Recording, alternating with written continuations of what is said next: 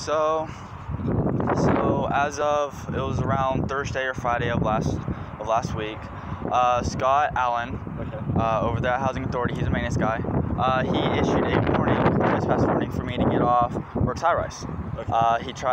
He's now trying to pin everything on me breaking an elevator, which I was riding an elevator going to 7th floor.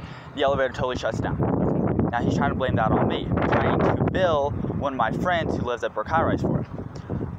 Then he's been spreading a bunch of rumors around here how, I've been destructing their property, I've been harassing them. So today, I have this all on video if you want to see it, me talking to him. So I went over here today and tried to talk to Greg Hancock, the main person who's over all of this. He's in conference call, so then I decided, hey, I'll talk to Scott. I approached him nicely. He starts being rude and disrespectful. Did you say you approached him nicely? But no, I approached him nicely. Approached him. No, I'm not. Yeah. So I approached him nicely, and then he starts getting rude. Honestly, if he was younger, I probably would have assaulted him. Just being honest, because the way he was acting towards me, like I said, I have all this stuff on video. Me talking to him from the time he opened the door, all that. So. Did anything physical happen today? Not today, but on Brooks High Rise on Thursday, he did hit me in the face with his camera. Okay. But since how there's no physical evidence, he denies it. Long story short, he's trying to get my friend over there at Brooks High Rise in trouble by saying that I ran from the police and all that other stuff. But you guys should have a police report on me. I'm just trying to approach him and ask what is going on, why he's spreading these false rumors. Did you say you have a trespass warning for here? No, not for here, for Brooks High Rise. Brooks High Rise. But no, like I'm trying to get this stuff dealt with because I don't want my friend being charged for something that he shouldn't be charged for. But it's still something that he's trying to push it. He's being a dick about it. I'm trying to be nice to him. I was calm with him. We'll talk to him, man.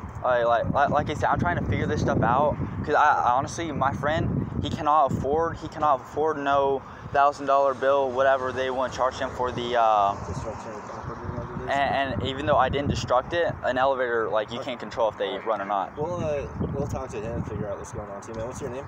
David. David. Last name Rutherford, Rutherford. What's your date of birth, man? May 1st, 2001. May 1st, 2001? That's correct. All right. And you're living here? Oh, no. What's your address, man? It's a 2002 Hyundai Sonata. No, your address. That's my address. Oh, you're just everywhere? So with the whole thing over there, they got that trespass warning, which I was staying with my friend at the Brooks High Rise. But since how they got that trespass warning, I cannot go there anymore. So now currently I'm living out of the car. What's a good phone number for you, man? 865-279-6414. 6414. That's correct. Okay. I mean, and what's his name? Scott? Scott Allen. Scott Allen. And like I said, I approached him nicely. I have video footage of all of that. Okay. How many minutes is on it? Shoot. So I'm recording right now.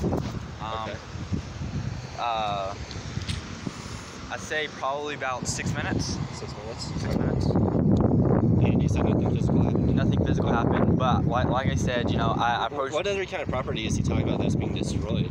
Other than an elevator? Well, I have the pictures of what he... Because they sent my friend a letter, and then I was able to get hands on that letter along with everything else. So that's why I'm like, they're sort of taking this to where it shouldn't be taken. If I can turn up the brightness on this. If you can read that